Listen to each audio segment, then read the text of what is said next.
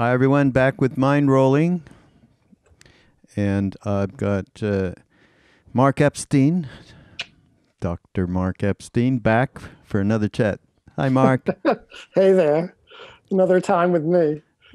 Yeah, no, and actually, it came to me that because I've been working on something, and the listeners know this because I repeat it with many different people that I'm talking to around a project just about investigating the absolute gluing that we have with our stories of who we think we are, and of course under all of that is the habitual tendencies, neurotic instinct, all of it that makes up the big me. It's what Krishnadas calls in many of his he talks about in many of his talks, the movie of me, and how we get out, start our day, and we're the we're the protagonist, and we're also the director and the producer, and so on. So we've been investigating that. In the course of it, there was one great thing actually from a lama. I'm not sure if it's Tulku Urgyen or one of his sons. That's quite a family out there, right? Yep. Uh, uh, saying getting rid of habitual tendencies is like taking a rolled up piece of paper and spreading it out, flattening it, but as soon as you let go, it completely goes back to its original rolled shape.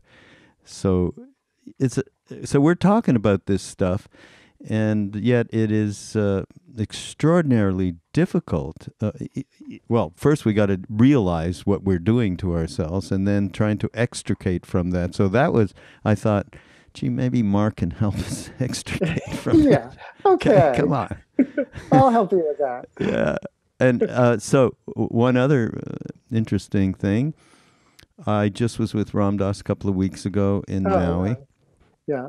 and he right by his easy chair there, he had Going to Pieces Without Falling Apart. I went, oh, that's That's funny. I'm going to be talking to Mark. He mm, said, oh yeah, well, take a look. I said, okay, I'm going to yeah. grab it. So I grabbed it. And of course, in it is many, many things that are in reference to just what we're talking about, of course. And so, yeah, can you just maybe the big overview of Yeah. the fact that we are, The rolled up piece of paper yeah, yeah, upon which our lives are written, yeah, our exactly. individuality. Um, well, one thing I've noticed hanging around with Ram Dass and people who have been touched by him and by Neem Karoli Baba and so on is there can be a tendency to overly diminish the importance of, or in the Tibetan Buddhist way of talking, the preciousness of one's own individual incarnation, one's own individual personality, even with its habitual tendencies and desires and hatreds and shame and whatnot. That in the effort to be one with everything and to achieve our, soul and heart truth, there can be a subtle or not so subtle tendency to kind of put down our own personalities. I think sometimes people call that spiritual bypass, but as a psychotherapist, I'm pretty familiar with it, not just in spiritual people, but I think it's a kind of universal tendency, actually, the other side of narcissism, not to inflate the self, but to diminish it. Mm. So, the preciousness of the human birth and how many lifetimes we have struggled to achieve this particular body and this particular mind and these difficult parents and this life, is not something to be taken lightly. And rather, it's something to, I think, try to come to a place of respecting and honoring the same way we might have an easier time doing it for another person who we love or for our own soul, with, to which we might not with which we might not identify to the same degree that we do with our so-called selves. So I would just put that out there as a kind of corrective, and to help people who are edging towards that place of self criticism, because that's big in a lot of people. Yeah, and I like what you said about how we don't respect our personality. Yeah. Yeah, talk more about that. That hits home. Um, well, the more conscious you become, and the sort of more humble you become around, the baggage that you're carrying around about yourself. Um, there's this real desire to kind of put the whole thing down. That story of the enlightened Zen, the Zen monk who's trudging up to the mountains to look for enlightenment, and on his way he sees this old guy coming down from the top of the mountain with a sack on his back. And he has the sense that this old guy might have achieved the enlightenment that he's going up the mountain to seek. And he stops him and asks him, and the guy says, yeah. Or actually, he says nothing. He just the monk says, do you know anything of this enlightenment? And the old guy just takes the sack off his back and drops it down. And the younger monk has a sense of, oh yeah, I could just put this whole thing down. And then he says, so what then? And the guy picks the sack up and puts it back on his back and keeps on walking down the mountain, Yeah. So we can only be who we are, and who we are in that tantric way of, the demons of ego being transformed into the vehicles of enlightenment. Who we are must have the seeds of what our enlightened tendencies might be. So I like this phrase about becoming one with the capacities that constitute us. So in a sense of embodying the wholeness of who we are already. Great, really great. So you also talk about in this book, which I found interesting, we talk about emptiness. But there's the Western emptiness that we understand, which is more of a void, and the Eastern or Buddhist emptiness, which is bliss, as Bob likes to say. Which is, right, yeah. Orgasmic bliss. Yeah, yes. Exactly. They were too embarrassed to call it orgasm, so they had to call it bliss. Yeah, right. According to Bob. Yeah. But talk about the one that we are all very familiar with, that emptiness that seems not to be able to be filled, and how that really affects us in very profound ways. Well, the Western emptiness, I was always really interested in the Western emptiness from my own personal experience, because I felt it. And then when I started training as a psychiatrist, this was in the mid-'80s, early to mid-'80s, I trained at a psychiatric hospital in Westchester that was sort of in the forefront of treating what was then being called borderline personality disorder, which was it's a little bit out of fashion now, but people still talk about it, where the people who are subject to it have a very intense form of psychological emptiness, such that they really feel empty. And they tend to starve themselves with anorexia, or cut themselves, or do very, almost suicidal, but not quite, because of the yearning and the emptiness that underlies it. And I began to be therapist to a lot of these people, and to study with a lot of the psychiatrists who were the best in the field. And I remember coming to Gelek Rinpoche during this time, and asking Gelek, what do you make of this emptiness, the psychological emptiness versus the Tibetan Buddhist blissful emptiness? Are they the same, or are they different, or is one a prelude to the other? Help me. And he started going like this, like he said, what is this that a blacksmith does? They hit something against, and someone, it was a group kind of discussion, someone said, against an anvil, right? He said, yes, against an anvil. He said, this psychological emptiness that you're talking about is like people hitting against real emptiness with the hitting against it like an anvil. It's like sparks of emptiness, where people are not totally understanding. They're identifying too quickly with the feeling instead of really understanding that they don't have to have the cohesive together strong sense of self that they're looking for and feeling deprived of. So he said these are actually minds hitting against emptiness, but it's too great a concept for them to be able to hold it properly. That's wild. I know, isn't that good? Yeah.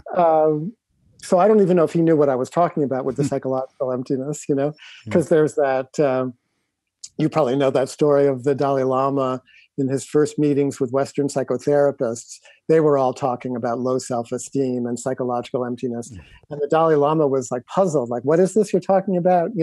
How all of you people, like, he went around the room, do you have this? Do you have this? And they all nodded their heads. Yes, of course. He said he couldn't understand, like, low self-esteem and people of such high achievement. It wasn't a Tibetan concept, It's unbelievable. Yeah. But I think there is a relationship.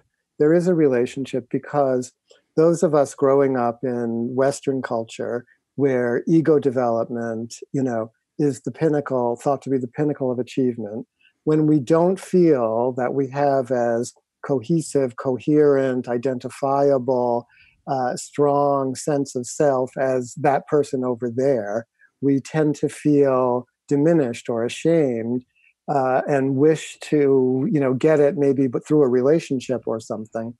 But that sense of being, of yearning that in the bhakti tradition, gets directed to God, in our culture, it sort of has nowhere to go except to eat, turn back on the self and kind of take it out on ourselves. So there's something to be said for just making room for a little bit of emptiness and realizing that might be a doorway or an opening or a spark of something greater.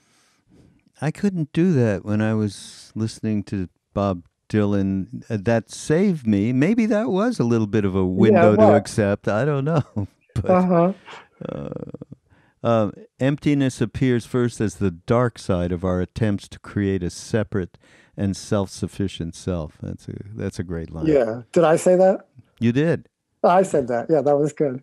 Yeah, and it was around the Gelek Rinpoche thing. Yeah. Here's what I think is really important for everybody to really connect with. Only when we stop fighting with our personal emptiness can we begin to appreciate the transformation that's possible. Yeah. And boredom is involved in all of that as well, aside from being strangulated by the culture, the parents, and the school, and all of that. There's a way in which we can't just be. And, of course, today, that's even more obvious with all of the devices and so on.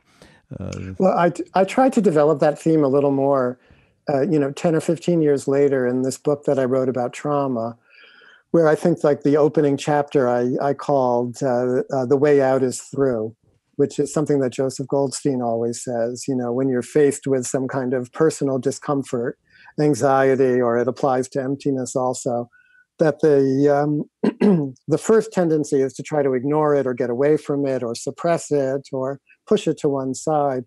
But that doesn't work that well. And it's when we get more comfortable with whatever the feelings are, even the most difficult ones like emptiness, or it applies to anger and so on also. When we learn how to hold those feelings in the space of our minds, which I think is a lot of what meditation is teaching us to do, then those feelings themselves become the doorway through which we go. As trauma can also. It becomes the doorway through which the heart actually starts to open. Because we're not the only ones having those kinds of feelings. Actually, most of the other people in the room on a meditation retreat are struggling with the same feelings. Yeah, no, absolutely. So I don't know. I can't remember if I told you last time we talked that we've been working on a Ram Dass documentary actually for the last 3 or 4 years. 4 years. Really? And it's a film thing? Yep, a film documentary. It's the arc of his life and his teachings. We have all this wonderful footage from the media library, and because he was well documented. I mean, incredible. We have terabytes and terabytes of the. Really? Oh yeah, no, it's amazing. Not just audio, but not video just audio. also? Way more audio, but not just Yeah, audio. So of that's course, great. yeah, and we had. So we're in the middle of just getting it fixed as to when it'll be released and all that stuff, but Becoming Nobody Yeah, is the name of the film, great. and just 2 or 3 weeks ago, I did a podcast. I do a podcast with Ram Dass here and now, Oh, just picking out stuff that I like or that the media library curator has given me. And so there was one thing he did on practice. It was a fabulous talk. I don't know, early 90s or something. And in it he said, only nobody gets free. Yeah. It's like beautiful. Yeah. It's another Be Here Now-ish kind of thing, Yeah. right? Only Yeah. nobody. And I didn't even know about this. And when the movie was named, I mean, it was so absolutely perfect. But in the something else you said, you have to be somebody before you can be nobody. Yeah. And I didn't say that. Jack Engler said that. I quoted it. Oh, really? I may not have given attribution where you're seeing it, but Jack Engler in the late 70s said that, you have to be somebody before you can be nobody. Yeah. Well, and Ram Dass talked about it a lot too in the day. Yeah. He walked it back a little bit. Everyone walked it back. Ram Dass walked it back, and Jack walked it back. Yeah. Nobody and somebody, they're interrelated. Yeah. And the idea that you can ever be fully somebody, is probably illusion. But on the other hand, there's, so much of the thought that comes from different spiritual traditions that are filtered through, especially Westerners, because we are so oriented to success on any level and whatever it is we're dealing with. So you have to erase yourself. Exactly. Yeah. Etc. And what we were talking about, what I said before about honoring our personalities, that's not something we do very well.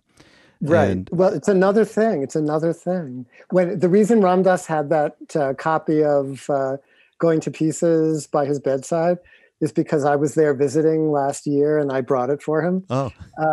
So I'm glad it's still by his bedside. But in that visit, at one point we were riding in the car together, and whoever was driving was playing a tape of Ram Dass giving a talk in the 70s, where he was just like material that I'm sure you have for the documentary, where he was deliciously spinning out like one great story after another and then zeroing in and making like a fantastic spiritual point. And I said to him, like, how did you learn how to do that? Like, were you just improvising, or had you written that all out beforehand? Because it was so perfectly constructed. And he turned to me like with a hint of pride. He said, well, my father used to fundraise for Jewish charities. So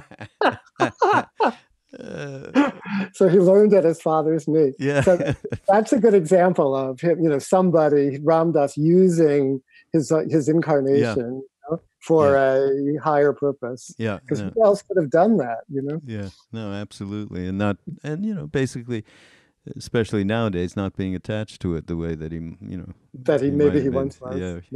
Absolutely. Yeah. There's a terrific story in this book. I wish you would tell it, which is like you went to Naropa in 1974. That was a fabulous couple of weeks. I wasn't there for whatever reason. I was not there. And but we have all of that on video. Really? Yeah. Yeah, you can see Jack and Joseph with hair, okay? That's unbelievable. And they were fabulous. So you talk about that a little bit. But then you also talk about a very, very profound experience with Ram Dass. You want to tell that story? Yeah, because it's a great story for people, especially who love Ram Dass. Well, you have to understand, I was only 20 years old in the summer of 1974, turning 21. And I knew hardly anything about anything, but I was there. Danny Goleman had been he was a graduate student at the university where I was an undergraduate, and he kind of ushered me out there. Mm. So I went out there, and Joseph Goldstein was teaching. He was like the meditation teaching fellow in Ram Dass's big course. So I met him, became a student of his. Jack Kornfield was teaching meditation. They were just back from Asia, each of them. They didn't know each other then. And Ram Dass was teaching these big evening classes that you have the videos of, I guess. So, and for me, it was like going to Woodstock, but it was 5 years later. But it was the tail end of the 60s. So it was doorway after doorway opening for me. It was really amazing. And somehow I managed to have a private meeting with Ram Dass. He must have been doing that for people, although there were, probably 700 or 800 people in this class. So I remember I went to his apartment, which were in these townhouse buildings in Boulder, up on the hill overlooking the university. And I came in, and he was sitting, on a zafu, on a cushion on the floor. And I took my seat opposite him and was ready to try to talk to him about my inner feeling of emptiness and my sexual insecurities and so on.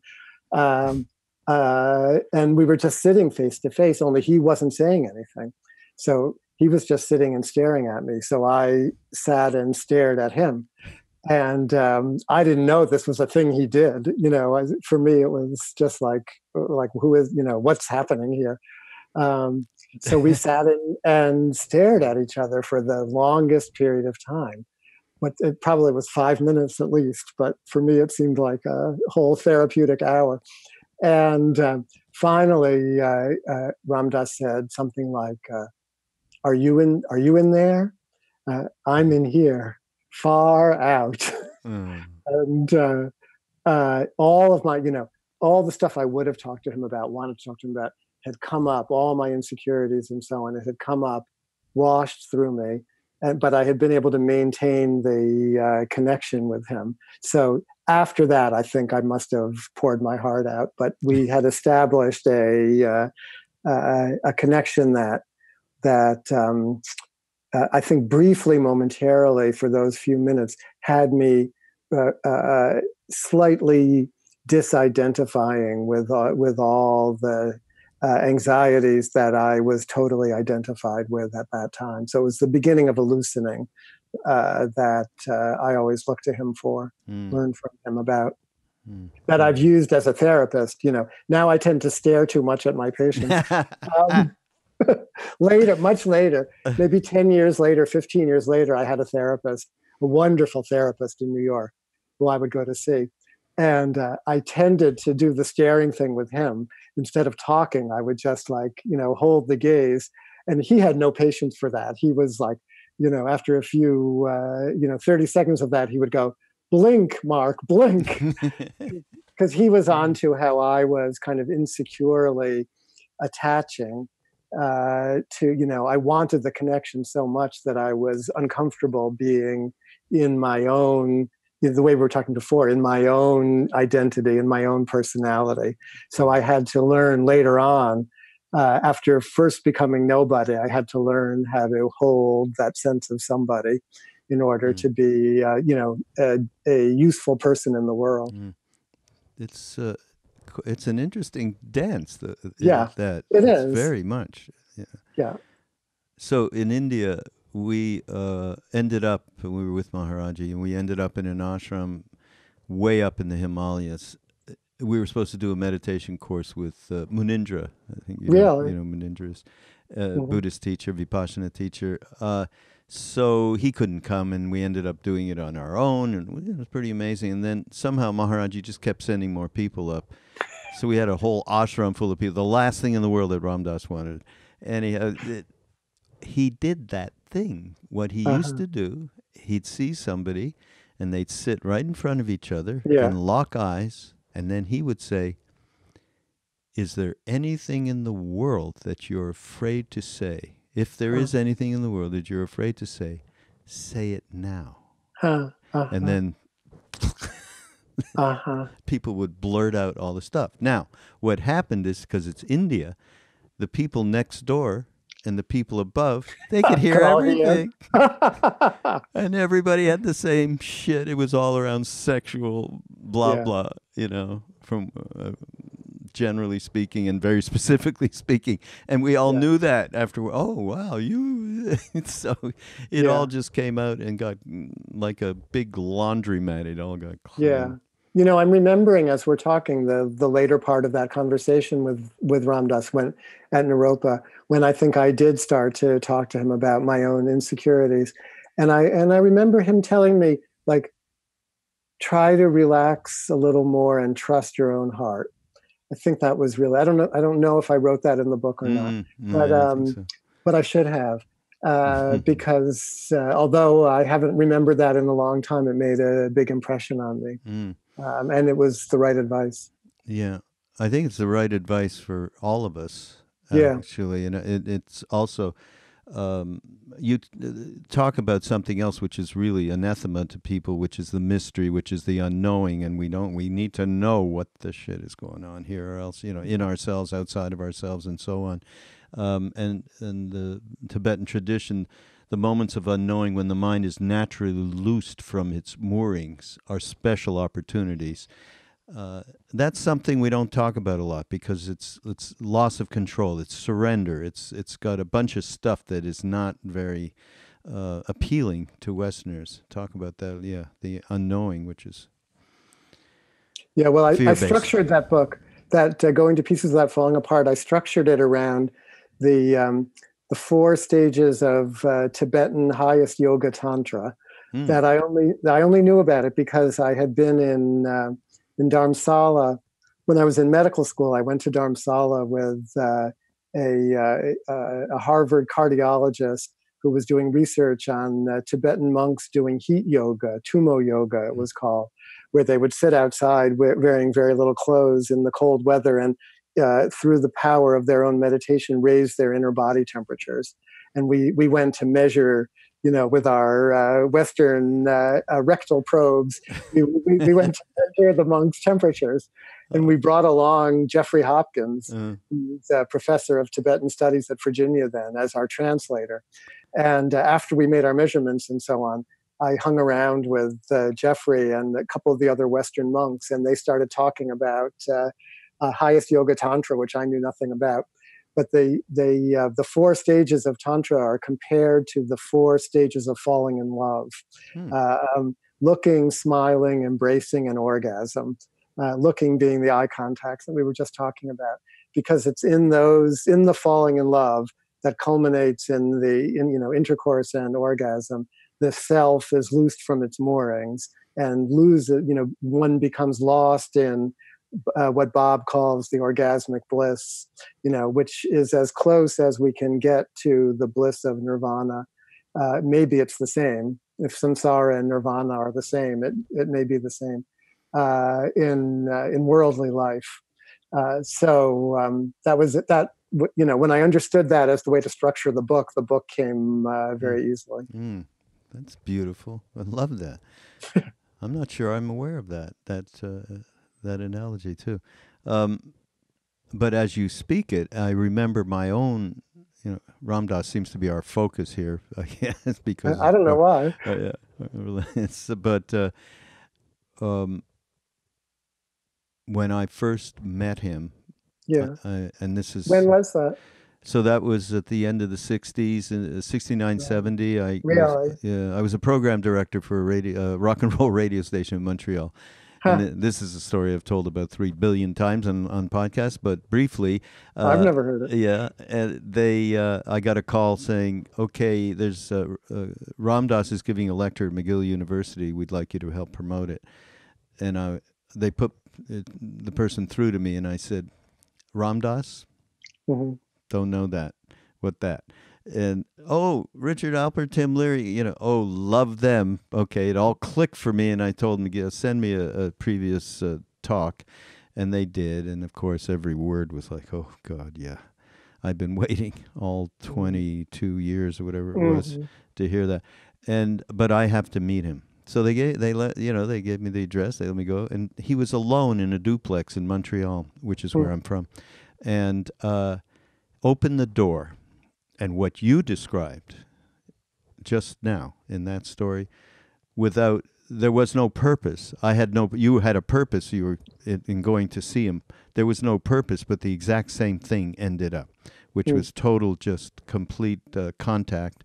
And I felt as if, shit, this is the first person who's give a shit about not thinking about whatever else people think about, and attention being completely diverted. And what happened was I had total trust in that moment, which is, to set ourselves adrift requires a trust that for most of us was lost in childhood. That perfectly encapsulates exactly what I was thinking in that, or what happened to me in that moment. And it was profound that I had not. It was like a breath of fresh air. It was really a powerful thing. And it's funny because, I mean, at this last retreat we had in December, a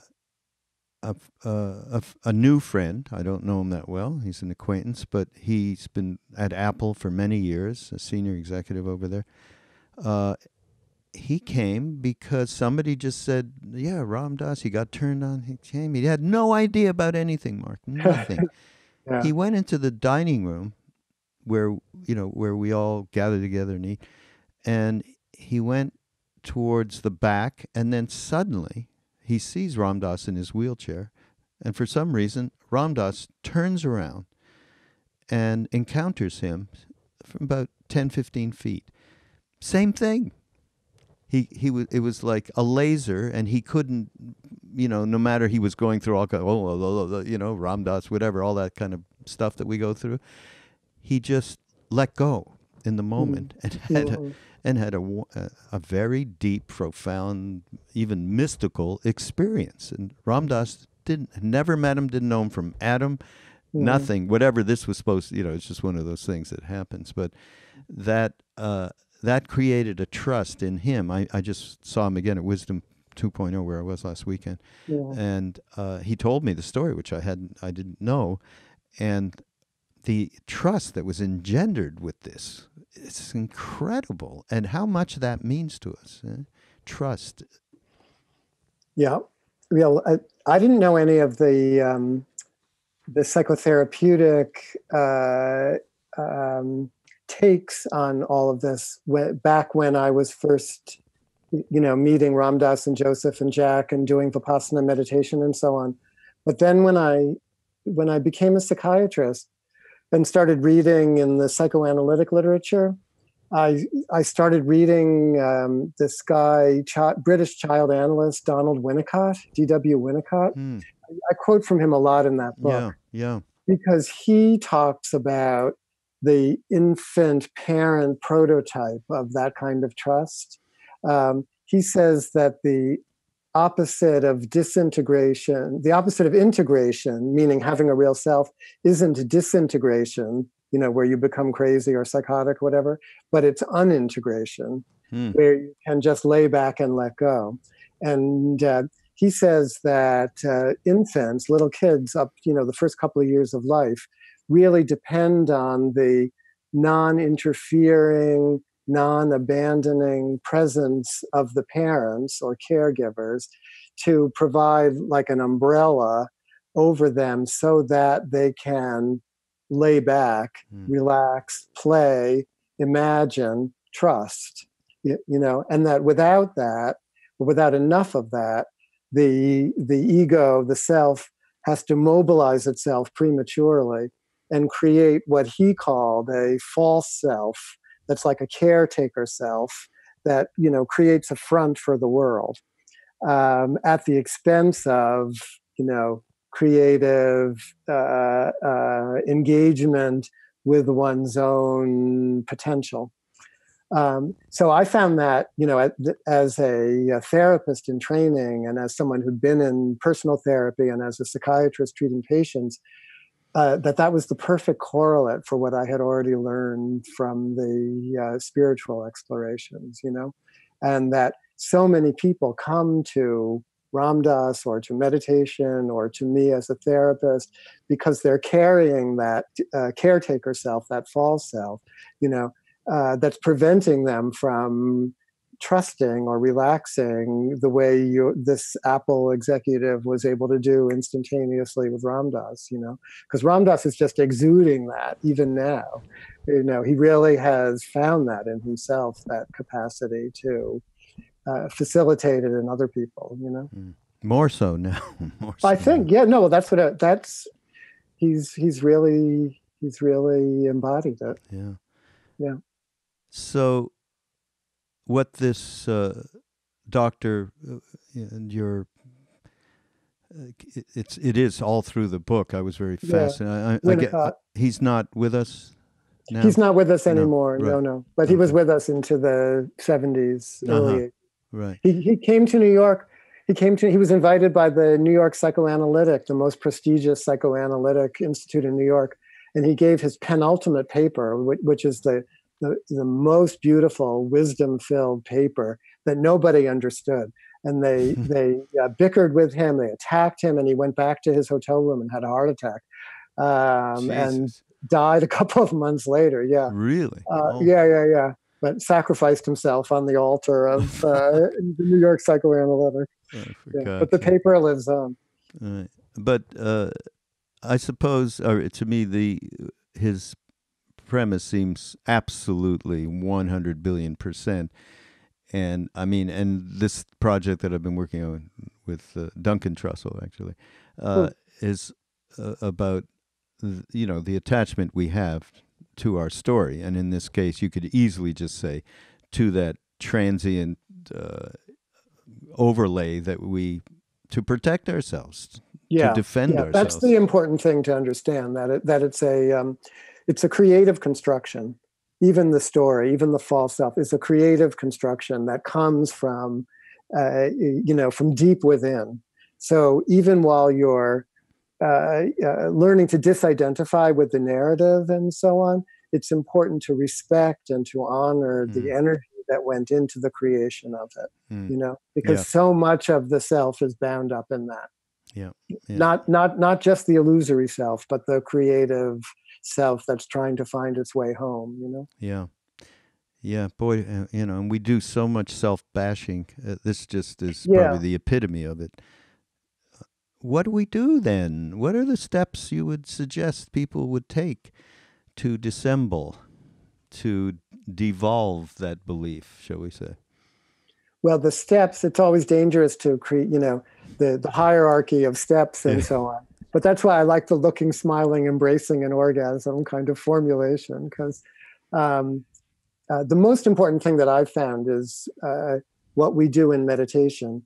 And also, I think when a therapy relationship is good, we're doing something similar, is to create a kind of holding environment, which is a word that comes out of Winnicott also, a holding environment analogous to what a parent does with a baby, where we learn to hold not just physically, but emotionally, even mentally. We learn to hold and experience lightly, so that our defenses, our anxieties, our insecurities, and so on, we're not trying to get rid of them. We're not trying to leapfrog over them. But in holding them lightly, we're learning to loosen the grip that they have over us. And the space that's created, we can flow into that space that we create. And the tenor, the feeling of that space is a loving one. So the more we flow into that space, the more we actually are filled with what we think of as love. And the practicality of that, the practicality of getting lighter. Mm-hmm. What is the suggestion there? I mean, we've talked about meditation, and I guess that's something we really need to talk about a little bit more, because that is probably it's one way. I think it's one, not for everybody, but for those who are so inclined, I think it's a direct way, or an indirect way. It's an attempt. But I would include, I mean, to me, and how much we are a real blend.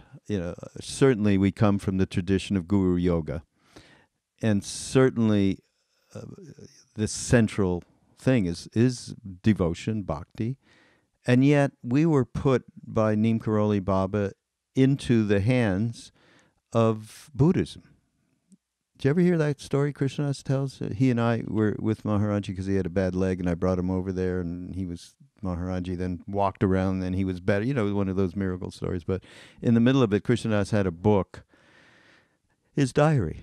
He kept a nice diary and put pictures in and everything. Maharaji said, "Let me see that." And he opened it up, and he had put, I think, part of the Mahamudra in there. And Maharaji asked for that to be translated. He went, "Tik, yep, that is right on."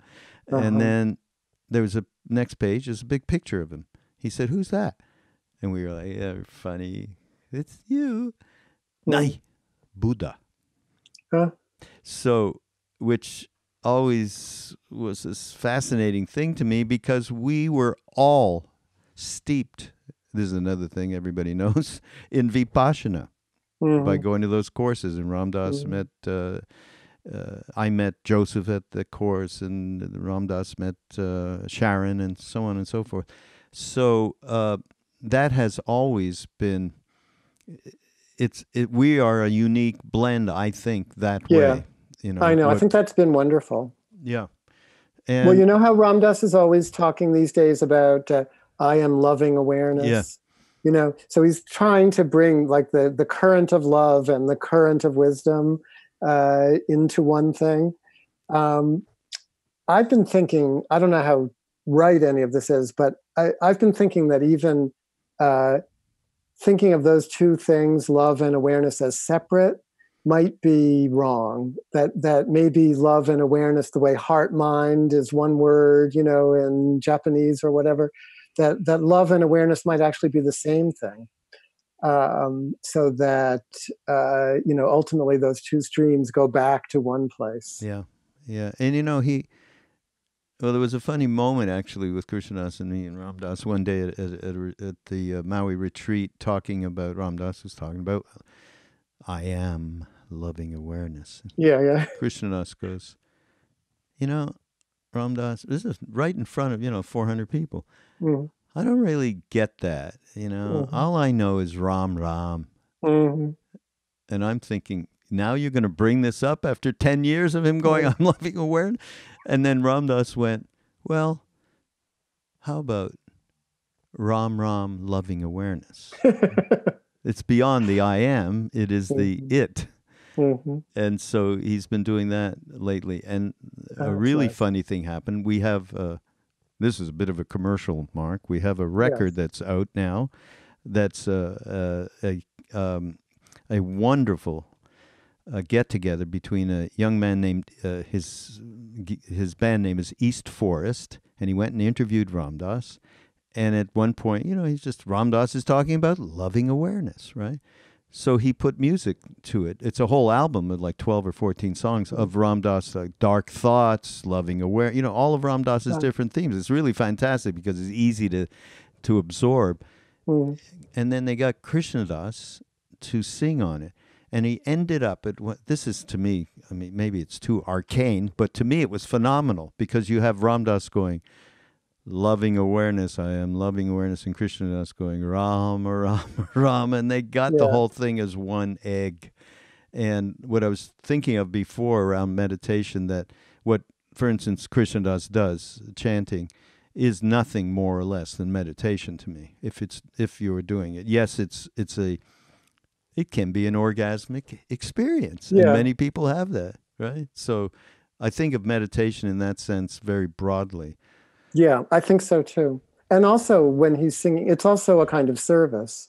So I think that's the other, the karma yoga aspect of making yourself into a vehicle where you're useful in the world, useful for other people, where other people's welfare becomes more important or as important, equally important to your own, or where your own welfare is actually predicated on being useful to other people, that the satisfaction and fulfillment and even joy that comes from being a vehicle in that way is, that's a kind of meditation also. Yeah. And isn't it true that when that happens, when somebody engages in any way, and it doesn't have to be, a big way, Krishna singing thousands of people and all that, Right. it can be just you with a few friends in a room meditating together and offering that. Yeah. And once you do that, we all find you stop thinking about yourself. Yeah. No, it can be you in a room making dinner for your family. Yeah. I mean, it's down to that level, really. Yeah. The most important level. Yeah. No, absolutely. Here's something to quote you from the book. Meditation involves a kind of co-opting of the obsessive mind, replacing it with an ever more subtle version of itself that eventually must be surrendered completely, releasing the meditator into the terror and delight of pure expression. Mm. Terror and delight of pure expression. Okay, come on, tell me about that. Well, terror and delight, that comes from the Visuddhimagga, which is the 5th century Sri Lankan description of the path to purification. So it was like one of the first meditation manuals that was written down. And in the Vipassana tradition, where they outline the so-called progress to insight, they have all the stages that the meditator goes through. And some of the last stages before the equanimity of enlightenment dawns are what they call the stages of terror and delight. And I really like that, because it's not that you progress into ever more sublime states, until finally you lift off. Yeah. That even at the very, if you believe in this kind of hierarchy or progression, which I'm suspicious of, but it's nice to have it all laid out as a map. But even towards the end of that, the experiences of terror are just as strong as the experiences of delight. And they talk about, I don't know if I quoted in there, they talk about the feelings of a timid man who just wants to live in peace, experiencing the world as like a herd of wild elephants coming at him and trampling him, as the impermanence of sesame seeds being roasted. There's a whole list. Wild hyenas, you could just imagine in the jungles of 5th century Ceylon, the scariest things you could possibly. Yeah. That's what it's like to let go of yourself, of all the things you're clinging to keep you safe in the world. That needs to happen. Yeah. So that's where I love that phrase of terror. Light. I loved it too. Embracing the 100,000 beautiful visions and the 100,000 horrible visions. Yeah. And to me, and this is probably, one of the prime or a primal Buddhist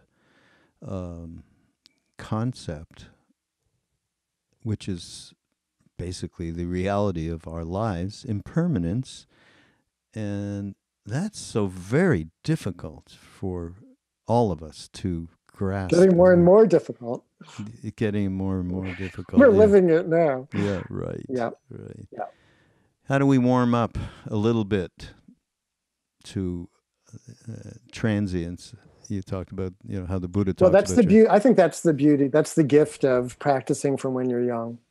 Oh. Because a lot of people are coming to spirituality, to meditation, and so on, as they're aging.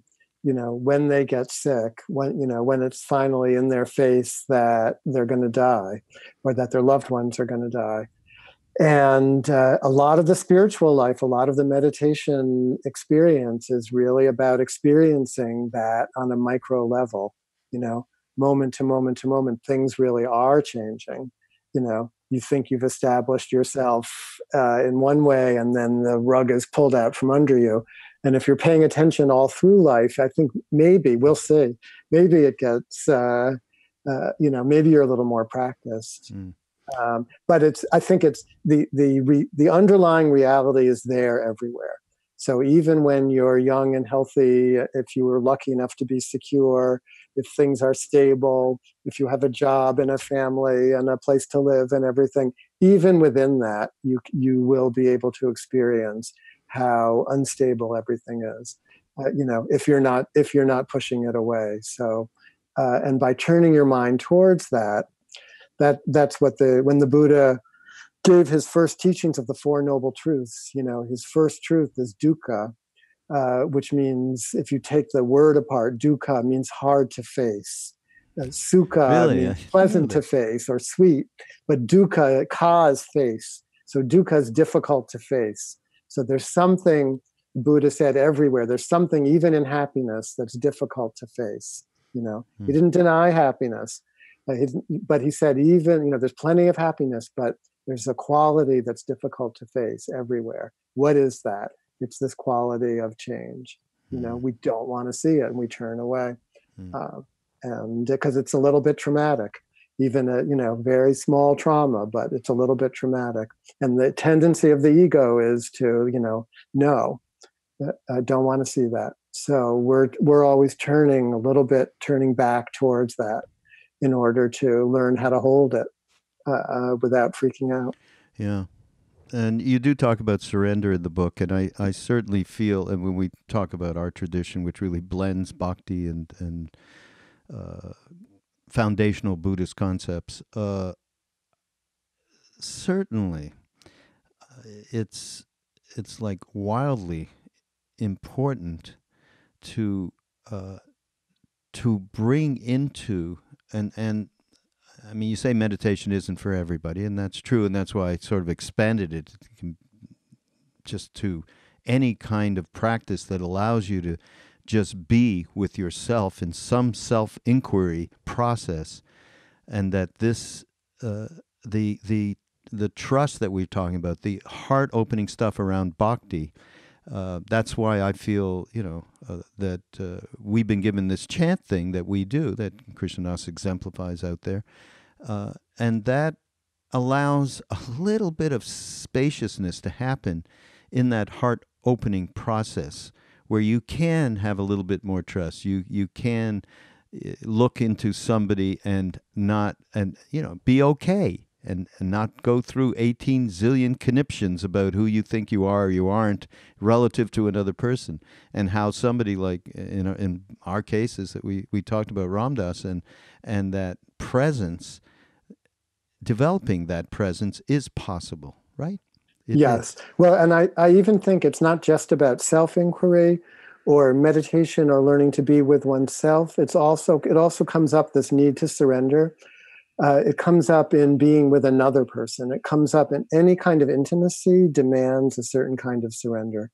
So that even for people who don't meditate, but we are all relational beings. None of us exist, completely isolated, independent, apart, no matter how lonely we feel. So any kind of relationship demands a giving up of some aspect of self. So there's always opportunity to practice. Always. By the way, this is a silly question to a psychotherapist, but you do say that psychotherapy helps somebody break through a layered defensiveness that monastic training had not touched. When I read this, I was like, yeah. And many of us who have been doing this for decades and doing practice and have all this quote unquote spiritual experience, many a times poo-poo. Again, it's not respect. This is a theme of this our chat. Really, is not respecting that personality, not respecting and embracing everything. Yeah, that personality, and also how much that personality needs communion with others. Even in a community like yours, like ours, where the community bonds over 50 years, has been so important. We still tend to look at it as an individual journey rather than as.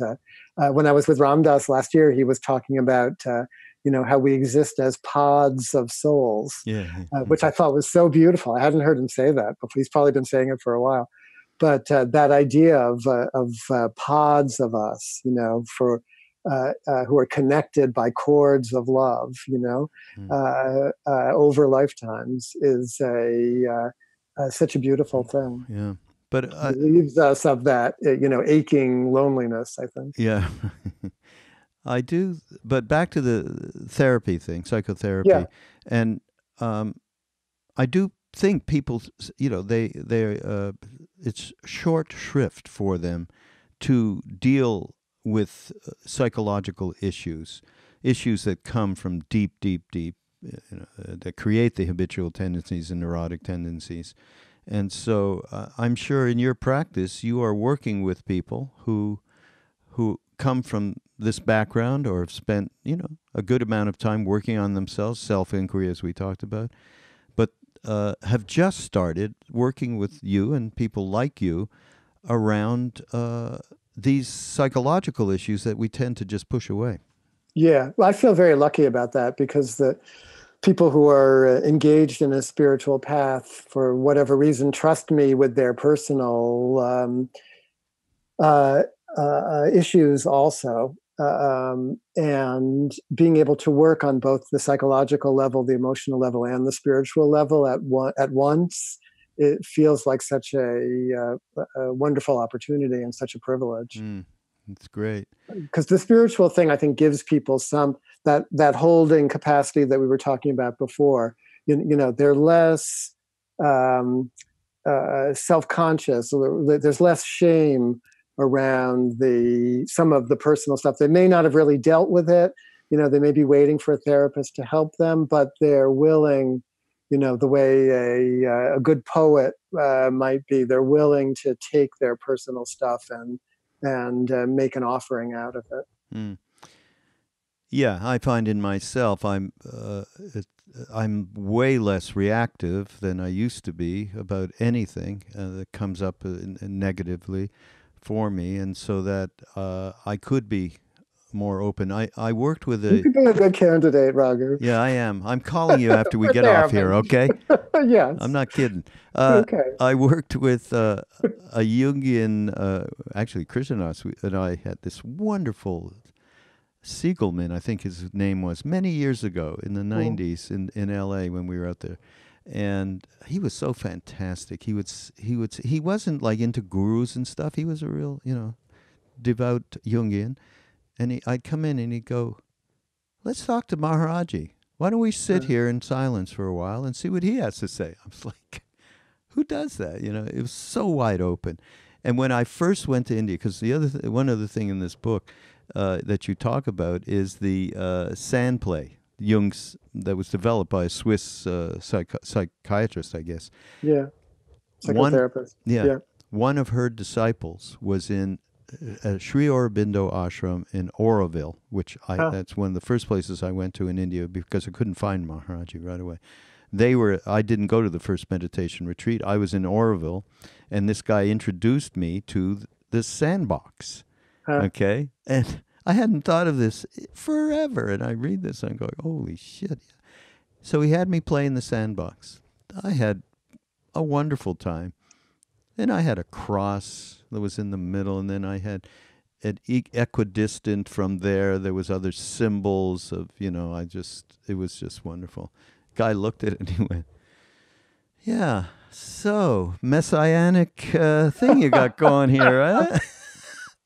Westerners going to come save us all and still get laid." It's kind of a thing, Here you are now doing your podcast. Yeah, right. Exactly. Stephen Batchelor, after being a Tibetan monk and so on for many years, ended up in Switzerland with, I think, with Dora Kaupf, who founded sand play therapy, and he got a whole second wind out of the sand play thing.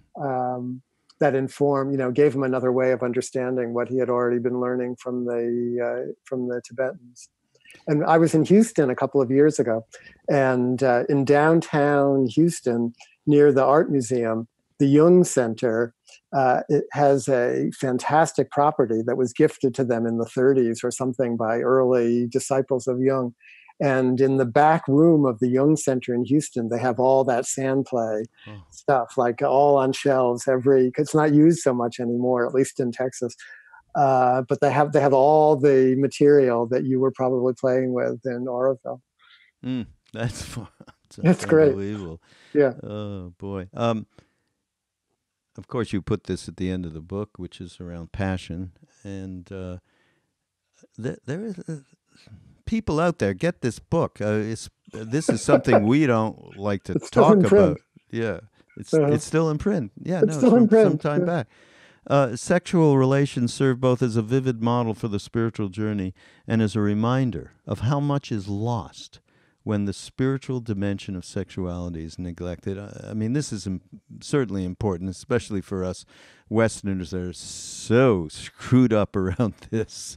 I love that. And you talk about the truth that clinging is as much of a problem in lovemaking as in the rest of life. Yeah, it's just give us a little glimpse of how we can maybe approach this in a way that is way more healthy than we do. Well, I think with with the sexual liberation of the '60s and so on that we're still trying to figure out, where everyone was equating number and type of sexual experience as the barometer of sexual health or sexual gratification. That the depth or intensity or what I'm calling here the spiritual dimension of lovemaking, that has tended to get lost. So it's been there since the time of the Kama Sutra and whatnot, from before that, and we all kind of know it, but to actually be fortunate enough to experience it with someone who you love, it's a direct route to something, mysterious and indescribable and life affirming and replenishing. So not to be neglected. Yeah, and the clinging part, it calls to mind. There's beautiful teachings if you can have the spaciousness to allow them to be seen, and especially if you have that kind of intimacy with somebody else and trust. Yeah. Well, I wrote a book after this one called Open to Desire, where I tried to rescue desire from, desire is the source of suffering and should be put down. And I actually used the Ramayana I used bits of the Ramayana to introduce each chapter because of the love of Sita and Ram, and then the love of Hanuman for Sita and Ram. That desire has the capacity to transcend itself and show you where your own clinging is. And I was inspired in that book by a book by Anne Carson, the poet Anne Carson, who was also a classical Greek scholar and an expert on Sappho, and who was a lesbian poet from Greek times. And she has a book called Eros, the Bittersweet, where she says bittersweet is actually a mistranslation. That the better translation is sweet bitter.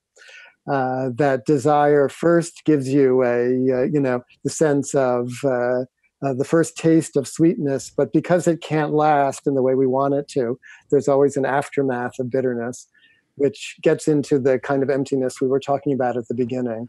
So there's a window there, even in the aftermath, there's a window to our own clinging, where we're trying to hold on to the initial sweetness, but because of impermanence, that isn't possible. So to be able to embrace the whole, the sweet bitter, the bittersweet of Eros, rather than either giving ourselves over to it without thinking, or trying to get rid of it altogether. There's this middle path that allows desire to do what it's good for. What's the name of the book? Open to Desire. When did you write that? I wrote it around 2001, just when 9/11 happened. Oh, okay. So it wasn't a good time for it. And what's the name of the person who wrote Eros, the Bittersweet? Eros, the Bittersweet, Anne Carson. Anne Carson. ANNE. And by the way, everybody, this will all be available, and links to Mark's books on the show notes page, BeHereNowNetwork.com/mindrolling. And so you don't have to worry. I just wrote it down because I am so interested. I want to get it now. I don't want to wait for the show notes. And by the last thing I loved in this book is we are trained to keep ourselves together, but we don't get much teaching in falling apart, which therein lies going to pieces without falling apart. And wonderful book. Then thank God, Ram Dass. I mean, I said, thanks, Raghu. yeah, really. He turned me on like he's always turned me on. So happy to have you here and share. It's wonderful, Mark. Thank you so much. Great to talk to you too. Thanks a lot, Raghu. Everybody, we'll see you next week on Mindrolling on Be Here Now Network.